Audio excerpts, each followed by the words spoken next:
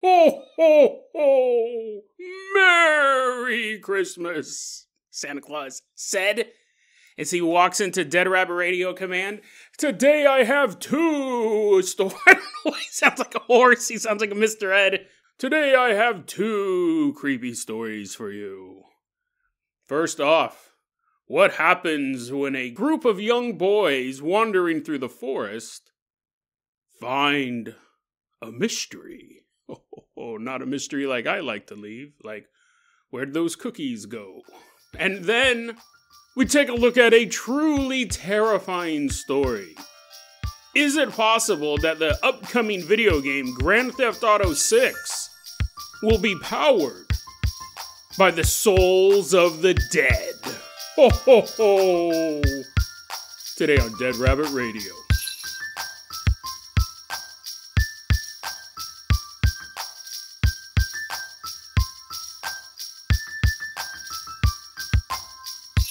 Hey everyone, welcome back to another episode of Dead Rabbit Radio. I'm your host, Jason Carpenter. I'm having a great day. I hope you guys are having a great day too. I wish you a Merry Christmas, a Happy Holidays, or just a fine winter day to you. I hope you guys are having fun stuff no matter what you're doing.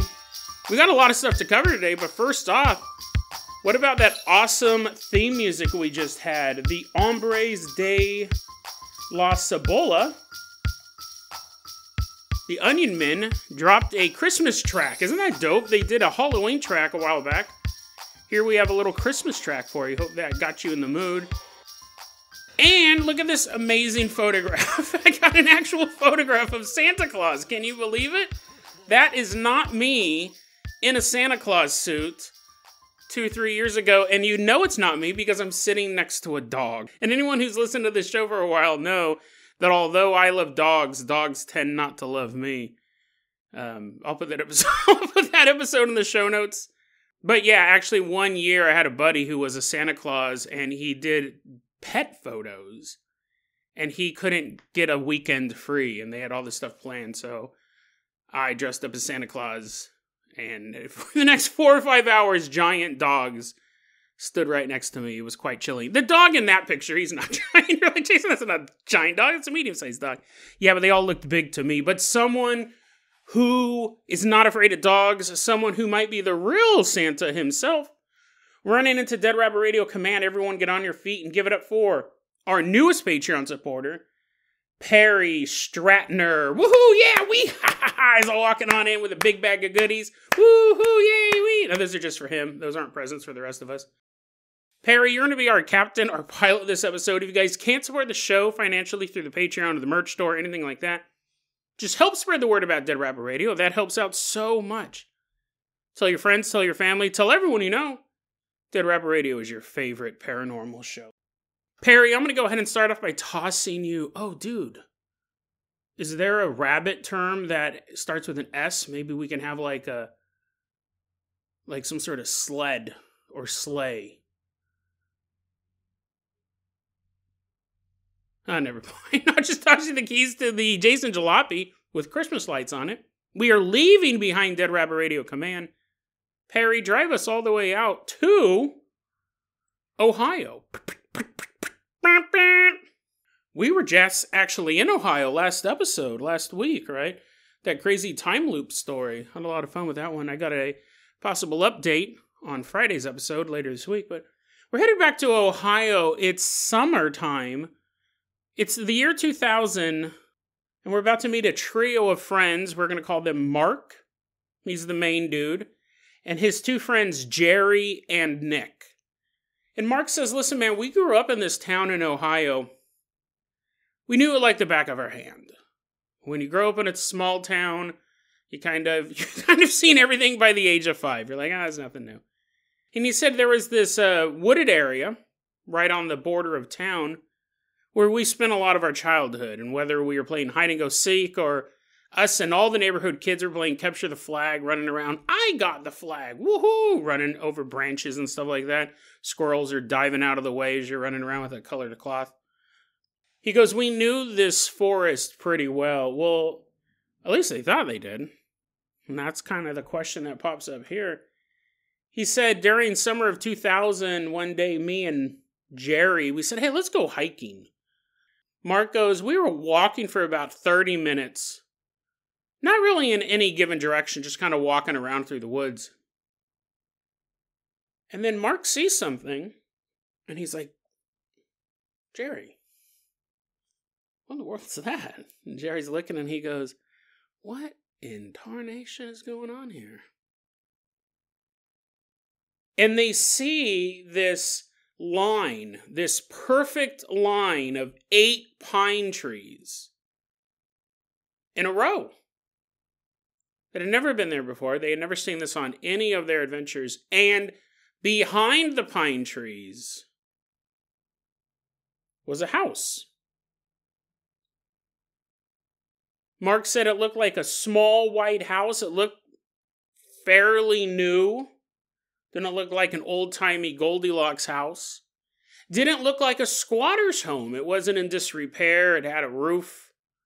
It looked like it was a well-maintained house that anyone would live in, except for a squatter. But you know what I mean? Like, well, they could live in a nice house too. My point is that it wasn't a shack. They had never seen it before. They had never seen this line of trees before. And Mark was thinking, because they've thought about it a lot over the years. He goes, we didn't see a road. We didn't even see a trail leading to this house. He goes, how in the world could they have built it without a road? Like, you would have been huffing materials through the forest, setting it down, building a house, come back, get more materials. And so he's like, there was no way that this house could have been built out here. Mark and Jerry are looking at this house, and all of a sudden, this weird feeling, what they can only describe as being uneasy. They feel like they're not supposed to be here. They get this general sense of uneasiness. Mark and Jerry feel the same way, so they leave. They're wondering about it. They've never seen it before, but they just feel something's off, so they go home. A couple weeks later, Mark is over at Nick's house. They're playing the PS2. Nick goes, this is kind of weird, man, but, we're always playing in the forest. And Mark's like, yeah. Nick goes, yeah, dude, it's super weird. The other day, I was walking out in the woods nearby, and we've been in those woods 100 times more. But the other day, I found this line of trees. And Mark's like, what? Like, now he's going to pause Spyro the Dragon. Looks over at Nick, and Nick's like, yeah, I was out there and I saw this line of 8 perfectly spaced pine trees. And on the other side of them was this white little house. And it wasn't like some old shack. He goes, I don't know when it was built or how it got there or anything. We've never seen that before. But as I was standing out there and I was looking at this house, all of a sudden I started to feel like, I gotta bounce. Like, this is not a cool place for me to be right now. Something's off. Not evil, not wrong, just off. It was kind of creeping me out. So I went home. Mark goes, dude, me and Jerry, we didn't tell you about this. Me and Jerry, we hang out on our own sometimes. Me and Jerry were walking around in the woods a couple weeks ago, too. And we saw the same thing. And we got the same feeling. So we left as well. And they decide, between Mark, Jerry, and Nick, they go, let's go explore that place. Let's go figure out what's going on over there. So later that weekend, they all get together and they say, it's hiking time, guys. They take off into the woods and they're headed right towards that house. It's a 30-minute walk, give or take, right? They get out there. Well, I think we turned to left. Or we didn't walk in a straight line. Yeah, I think we... Nick, do you remember which way you went? Yeah, I just was kind of wandering around in the woods like, okay, well, let's just keep going. Guys, I think we've already searched here. Where is it? They're walking around the woods. 30 minutes turns into about 5 hours of walking. They never found it again. No 8 pine trees in a row. No white house sitting in the middle of nowhere. Nothing. Mark said to this day, 23 years later, just thinking about that experience still creeps him out. I love stories like this because I do love the mundane paranormal things and the close calls. The listening to your gut stories. Because this house, I mean, you could argue a house being built in the middle of the woods, that's not impossible. Obviously, like Abraham Lincoln built a house in the middle of nowhere. You could do that. You could build a house in the middle of nowhere without machinery. They didn't say it was made of Lincoln logs, but you know what I mean. That in and of itself is not paranormal. A nice house in the middle of nowhere, that's not paranormal. But they came to this place that they could tell they'd been through this area 100 times before, probably even more. They'd never seen this before. They see this house, and then they listen to their gut. I don't want to be here anymore. And they turned around and they went home. And the thing is if we don't listen to our gut in these type of situations, you go into the house. Or you cross that threshold of those 8 pine trees. Because whatever this was, that is not a real place. This place appeared out of nothingness and disappeared into nothingness. So by walking through that line of trees, would they have ended up where the house originally came from? Was the house a dimensional rift? Like an accidental thing? One day a guy in some other reality was driving home, he's like, where's my house? He shows up, there's just a bunch of trees in his lot. What? Oh man, and I have to finish the Johnson account tonight. And he's all sitting in, he built a tree house and he's doing his paperwork. I think that's not the case. My read, and assuming this story's true, right? I found it online, to be fair. I found it online by a guy who goes by the name Burn Hermit 420. But I did look through his posting history and there was nothing else like this. And that's kind of one of the gauges I use, because who just makes up one single story and everything else they're talking about, like Warhammer figurines or their favorite tennis player or whatever. I don't think it's if the story's true, I don't think it's an interdimensional rift, because that would almost mean it was on accident. I feel like the sense of uneasiness comes more from the malignant presence that existed in the area. Super interesting story. It's possible that there was some sort of evil entity disguising itself as a house. I don't think it caught anybody. That's the thing about the mundane stories. Mark doesn't say, oh yeah, and then 8 kids went missing that summer. We had a game of Capture the Flag, and they were never seen again. These things might just pop up from time to time. But imagine if a group of teenagers stumbled across this. I think they'd be more likely to go in. But you notice a group of teenagers missing. A hermit, a burn hermit, traveling through the woods, some homeless guy, moving from town to town, stumbles across the nice little house in the middle of nowhere. Not only is he more likely to walk up to the house to see what is in there, because it might be a place to crash for a while. If it's abandoned, that's spectacular. Not only would he be more willing to go and check on the house in the middle of nowhere, if he went missing, no one would know. Perry, I'm going to go ahead and toss you the keys to the Carpenter copter. We are leaving behind Ohio, but we will return on Friday's episode because I got an email from Leyland, a Patreon supporter, who has more information or a really interesting read on our time loop story from last week, but we'll talk about that later this week. Perry, I'm going to go ahead and toss you the keys to the Carpenter copter. We are leaving behind Ohio. Fly us all the way out to Vice City. I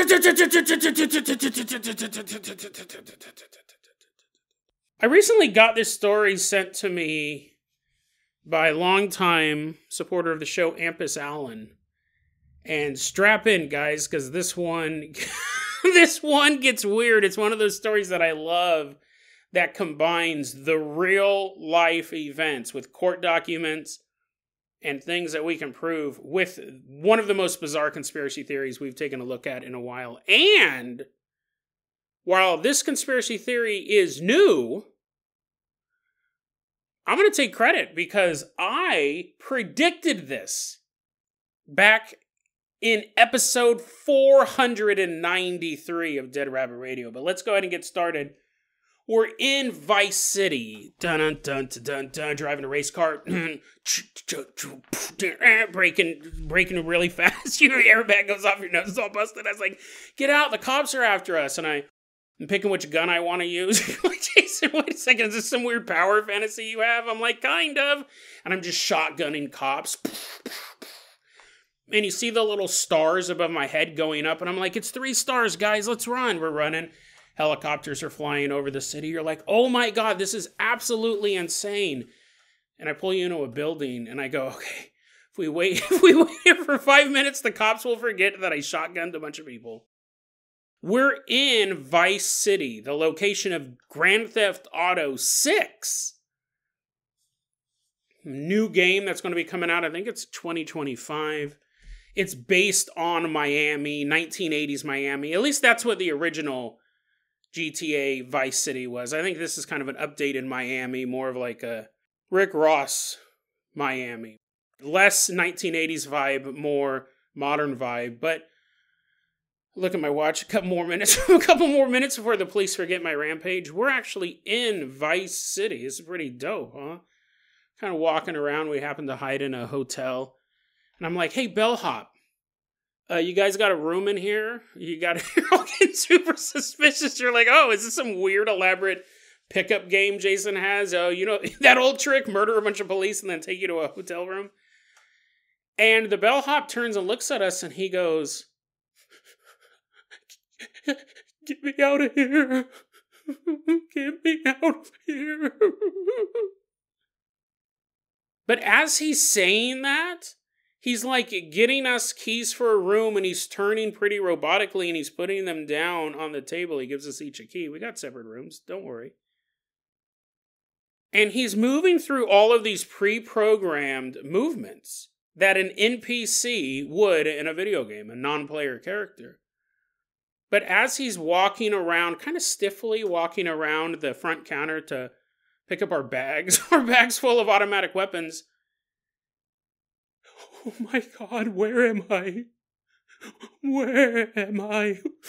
You gotta tell my wife. You gotta tell my kids. I just want to go home. Where am I? He's carrying our bags to the elevator. This story's nuts, dude. So it started...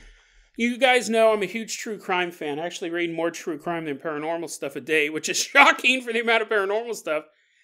I love true crime. This article just broke earlier this week. This happened.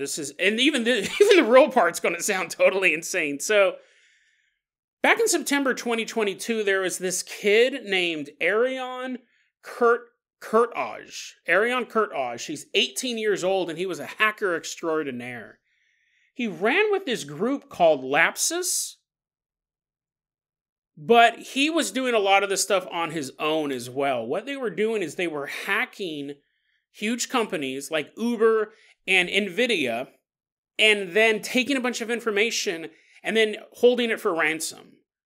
You have to pay us like $5 million or we're going to release all of this stuff. Now, Uber would be mostly people's like credit cards, personal information, things like that, the customer base. With Nvidia, it was like stuff they were working on, proprietary software. It's a computer company. And he ends up getting arrested for that. And this all is in Britain. This kid's from Britain. They arrest him for that, and then he gets out on bail.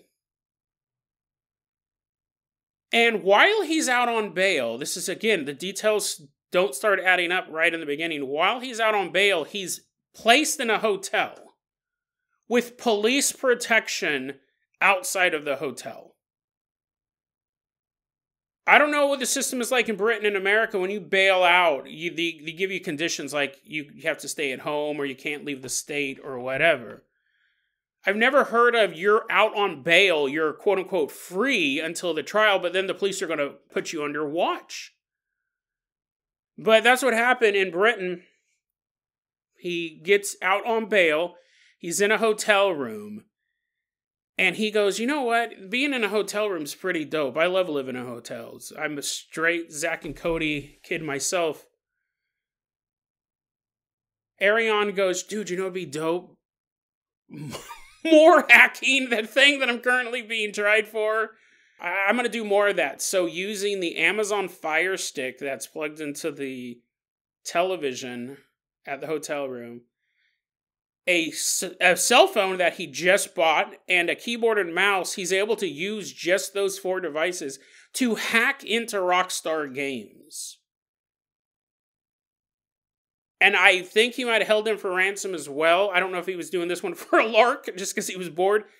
He ended up releasing 90 different videos of Grand Theft Auto 6 footage. They just released the official trailer earlier this month in 2023.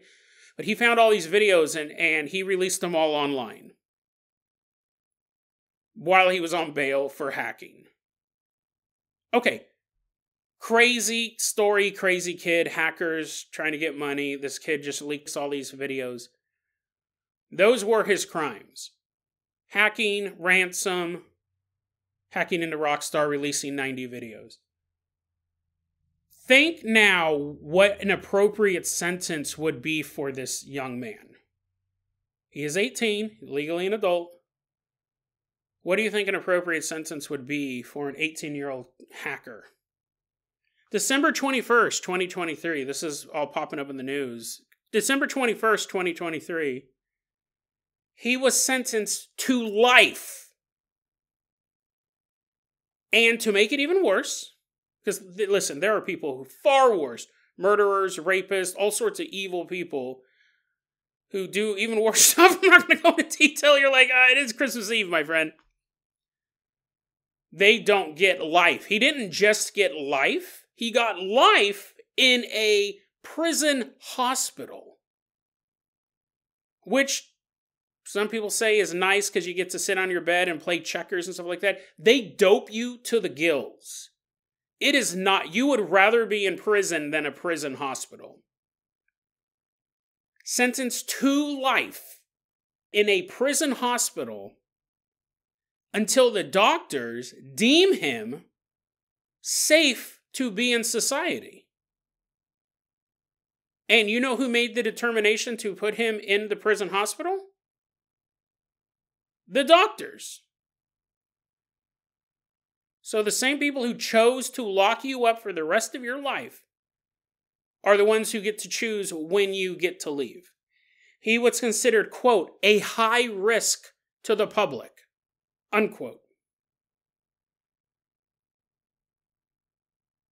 I remember reading that in the news and I go, there has to be something more here. This doesn't make sense. And I started looking into this. 12 offenses in total.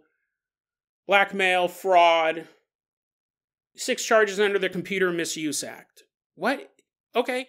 Still not worthy to be life in a prison hospital, a secure hospital. This is not just a cool, I'm going to sit and watch television all day long. It's a prison for the mentally unwell, the mentally ill, the mentally insane. So you go, well, Jason, yeah, that's weird, but like, is that had to be what the jury came to? That had to be, you have a trial and sometimes the sentences can be insane. They didn't have a trial. The doctors said that he was, this is their terminology, not mine. The doctors said that he was so severely autistic, he could not be put to trial. He could not understand the proceedings against him. Your Honor, it would actually be cruel to take someone with this level of autism and subject them to a trial. So you're telling me the dude who can hack, and I know there's a spectrum, and I know there's all sort of differences, but a guy who can be part of a hacker group for a period of time, hack into Rockstar's computers using a Fire Stick and a cell phone, can't comprehend a trial? The court, because they did have hearings for this, the court was told that he had, quote, been violent while in custody with dozens of reports of injury or property damage, unquote. You're like, Jason, so he's like beating people up. Maybe he's stabbing people in the eye with an Amazon Fire Stick. He's violent. He's a danger to society. I'm going to give you a little journalism trick. Because that's what my background is. That's what my degree was in. We state the worst thing first. And if there's nothing that is quote-unquote worse, we just leave it vague. If I told you reports of injury or property damage, you may imagine him beating up guards. You may imagine him like smashing televisions and like setting his mattress on fire. But that's so vague. Dozens of reports of injury, that could be me stepping on your shoe. Or that could be me putting your eye out with a scalpel. But here's the thing, if I put your eye out with a scalpel, it would say, while he was incarcerated, he attacked an intern and put their eye out with a scalpel. If there's no specifics to list, we just try to make it sound as bad as possible. Dozens of... Okay, name one of them. Tell me one of them. He also, quote, continued to express the intent to return to cybercrime as soon as possible, unquote. Oh, no. Cybercrime. Listen, I get it. People, I have very, very low tolerance for thieves. I don't like all this cybercrime nonsense out there. I get it. It's not great. And when you're targeting grandmas and, taking their mortgages away from them and doing all of this stuff, all this identity theft, it's awful because it's impacting real people. That totally sucks. I'm not going to deny that. Rockstar, they said, listen, it cost us about $5 million to clean up the mess this kid made. And they said like a couple hundred man hours and around $5 million to clean up the mess. You can put that there. And yeah, that sucks. I'm not saying that all corporations need to get cybercrimed all the time either. It's not worth life, whether you're pro-cybercrime or anti-cybercrime, it's not worth life. And if an 18-year-old kid tells me I'm going to be a cyber criminal until the day I die, I'm not going to put you in prison for life, and I'm definitely not going to put you in a prison hospital or a secure hospital or a mental asylum for life until the doctors who put you in there are the ones who determine when you get out. For comparison, there was a co-defendant that was arrested around there. I guess there's a bunch of cases going on right now, but Arion was kind of his own thing. He was doing his own thing, but he also, for one of these cases, he had a co-defendant, a 17-year-old, so they don't release their name. 17-year-old was also hacking, was also doing ransom stuff. Got an 18-month community sentence. So basically, walking around helping old ladies pick up trash. He's banned from using VPNs. So that was his sentence. And this other kid was also accused of stalking 2 women. Stalk 2 women, commit the same crimes as Arion, get 18-month community service. No jail, nothing. Arion, life in a mental hospital.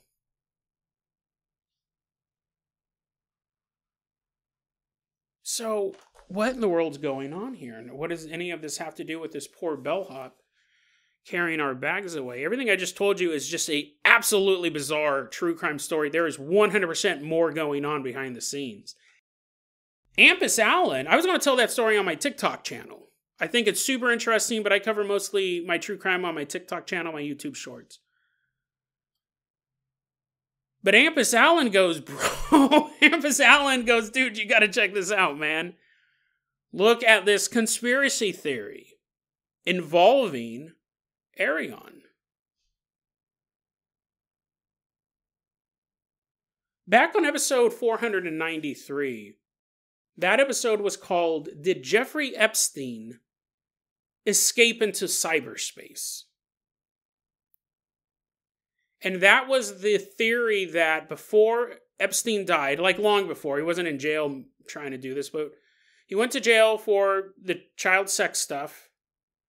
And then he got back out. And at this point, everybody knew what he was up to. That's why Bill Gates is in so much trouble, because he was hanging out with him after he had gotten out of jail the first time.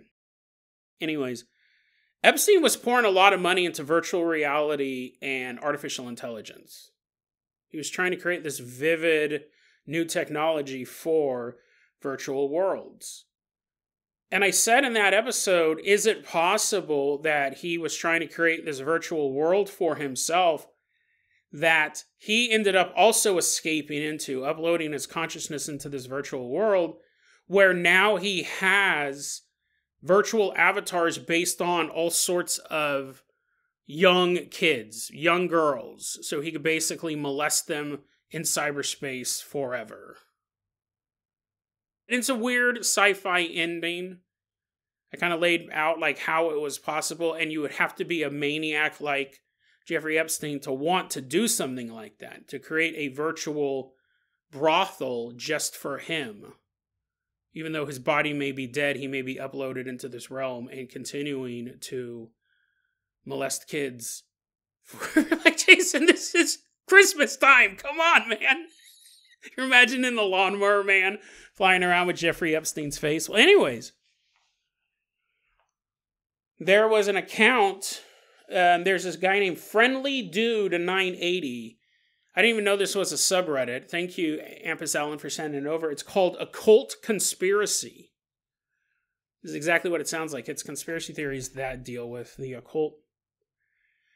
This guy, Friendly Dude 980, he puts this forward. He goes, what Arion found, the reason why he's locked up in a hospital for the rest of his life, isn't because of the ransom. It's not because of the hack. It's not even because of the quote-unquote personal injuries. It's because when he hacked into the Rockstar servers, he found how they are powering their NPCs. We're already hearing a lot of this stuff about AI-generated dialogue in video games. The predictive language program, so you can be playing a video game, and now it's all pre-planned, right? I'm walking through a neighborhood, and the guy's like, get your trash out of here. And then I follow him for a bit, and he's like, see ya, man. And then I follow him a little bit longer. Get your trash out of here. We all know that. The limitation of the hardware, pre-programmed. Now they're talking about using AI in there, so each time it will change, the dialogue will change depending on what's going on in the world and what you are saying to them. And it will be completely original, because that's the way these AI programs work. I don't know if that's been specifically said that Rockstar is going to do that in GTA 6. I would be surprised if they didn't. I'd be surprised if most of these big budget games don't start doing that. You have your quest givers, but then just for the people walking down the street, imagine how amazing it would be, mind-blowing. You're walking down the street and you can have a conversation about the weather in the game with the character, depending on the weather. I mean, there's more exciting stuff you can do with your time. But let's say you just did a huge crime spree. And then you're on the other side of the town and you're kind of disguised and they're like, oh my God, 52 cops died. 52 cops died in the last 10 minutes. And that's how many police officers you shot. It'd be amazing, right? If we can do all this stuff. And that's kind of the path where I see them going. I don't know if GTA 6 has specifically said that. I'd be surprised if they didn't. But the conspiracy theory, let's put on our conspiracy caps, is that is not what's going on. And I could argue that this may not be what's going on with any of these AI programs. ChatGPT could be the same thing. The conspiracy theory is this, is that those are real human souls trapped in the machine. It's a digital prison. they're putting these souls into the machine. And the goal isn't actually the goal isn't that Rockstar needed a bunch of human souls, so they had to go shopping. That's not what it is. Let me lay this out for you. The way that it's put down is that this is the theory. If you take a human while they're still alive, and you're able to lower their vibrational level, basically their last moments are nothing but fear and pain and sorrow, you can lower their vibrational level enough to capture their soul and upload it to cyberspace. Upload it to some sort of digital place, a digital prison. You couldn't do that to a person just going about their day. They get hit by a car, even if they're like sad, because obviously you'd be sad. But you couldn't do it. You actually have to take a series of steps. This leans a lot on the whole adrenochrome theory as well, that you need to torment people before they die so their adrenaline spikes and then you suck it out from the back of their brain. You have to lower someone's vibrational level. The way that it's laid out is that in China, the Uyghur concentration camps in China, you already have stories of having their hair all shaved off and sold as wigs in other countries. Slave labor, brainwashing. All of these stories have come out of China over the past 10, 20 years. Organ harvesting. We've heard that when political prisoners are killed, their organs are harvested because it's a lucrative market. Everyone needs a liver. But this theory is even worse. It's that using Uyghurs, who, if you don't know what a Uyghur is, you're like, pause, I gotta look this up. Uyghur is a population base of Muslims that live in further north, I think it's like the northwest of China, somewhere up there.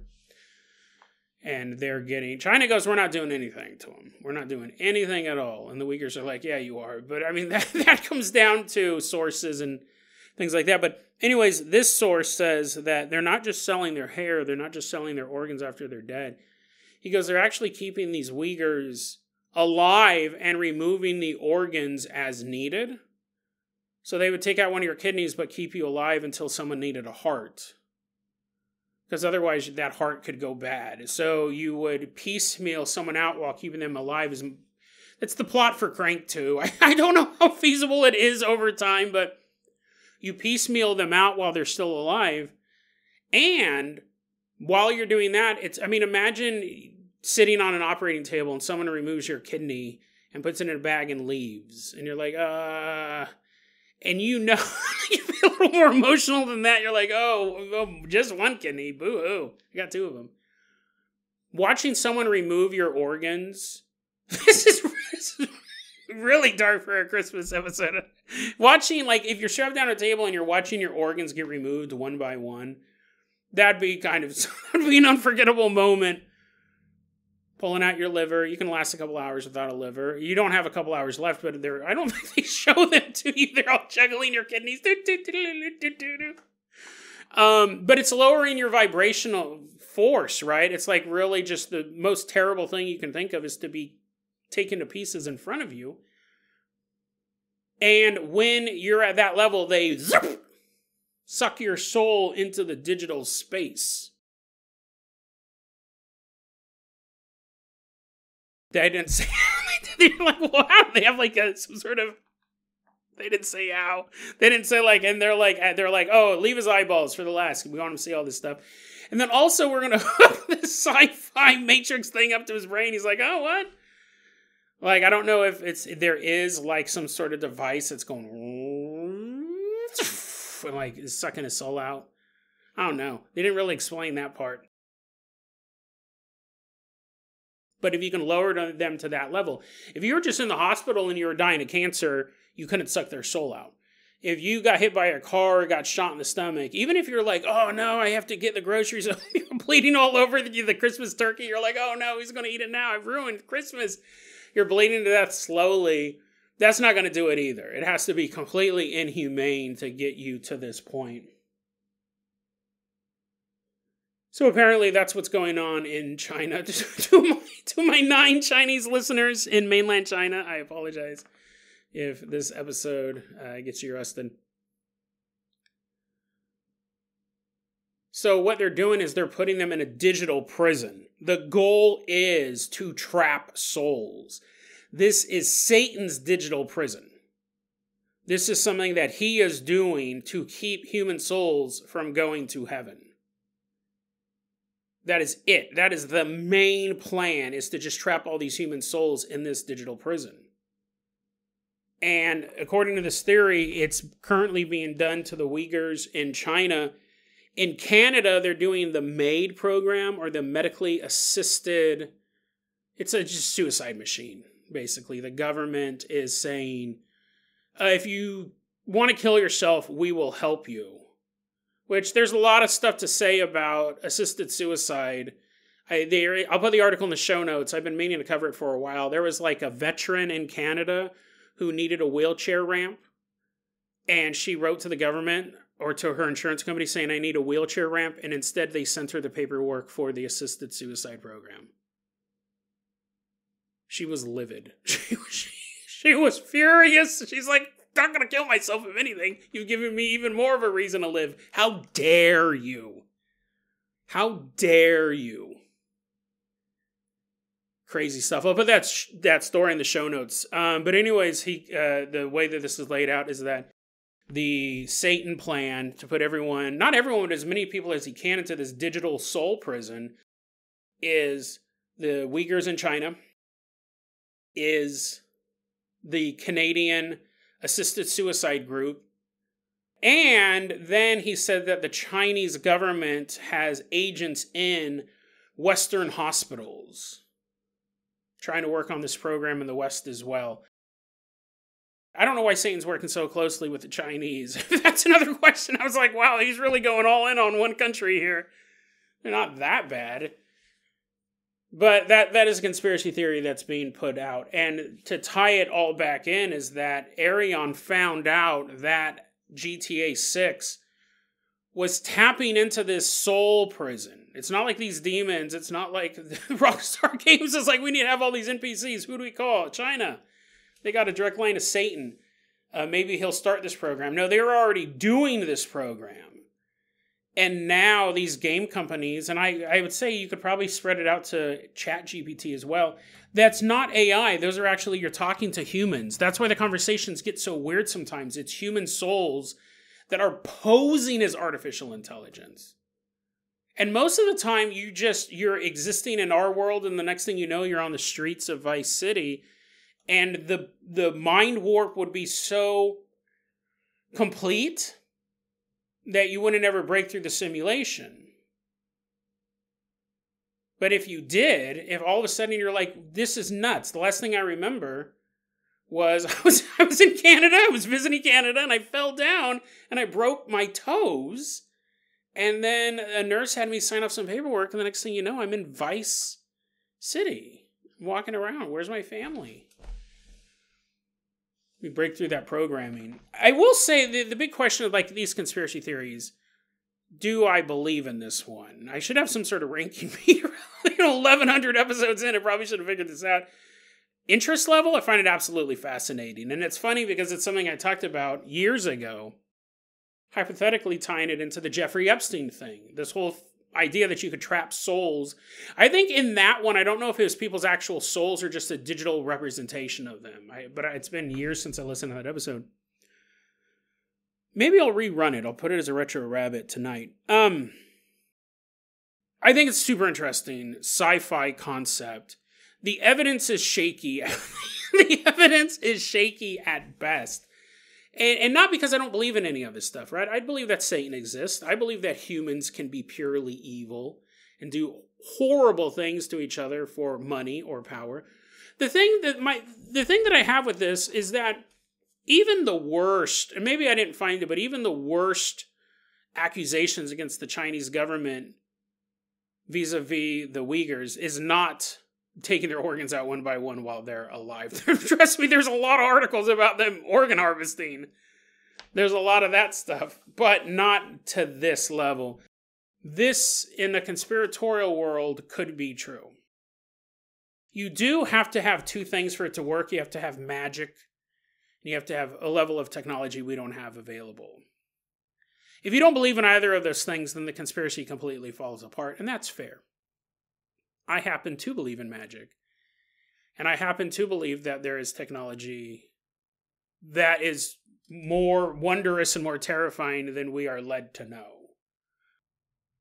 And what's interesting is, if there's a digital prison out there right now that's sucking up these souls for Satan, and then he lets these huge companies rent the souls, because he doesn't care what happens to them. They've been stopped from going to the afterlife. What does he care, right? What does he care what happens to these souls? He's done his job. He's trapped them in the digital world. And the idea, too, I guess I should say this, is that Arion, this is why he's locked up for life. He found out about this, and he's trying to find a way to break open the digital prison. And that's why they had to stop him. That's why they had to lock him up for life.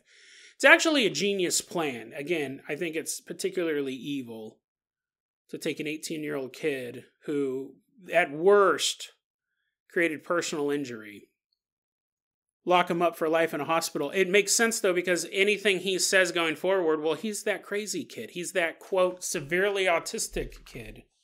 Well, of course, everything he says is going to be insane. So if he's out there talking about this digital prison, their real souls trapped in these video games,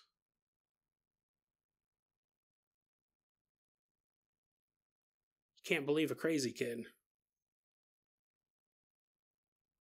It's one of those stories that I love, where we meld the world, really 3 worlds all come together, perfect for Christmas, right?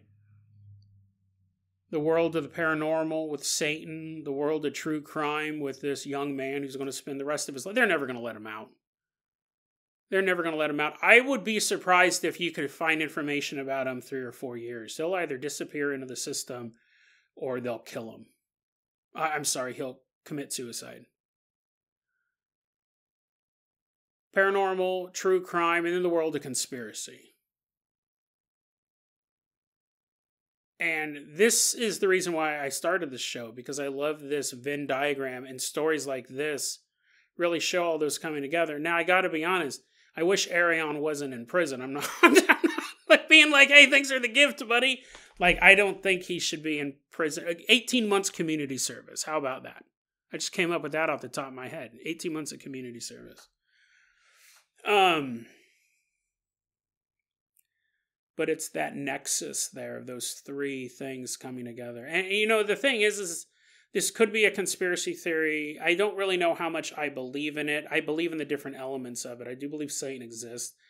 I do believe that this technology is possible in a sci-fi angle. Like it would need to have a higher level of technology that we currently know of. And I do believe that people are evil enough. I don't want to lay all at the feet of China, but I do think that people can be evil enough of every country that I could totally see humans getting on board with this type of sickness, right? If the adrenochrome theory is true, then why wouldn't it? This is just a more digital version of that.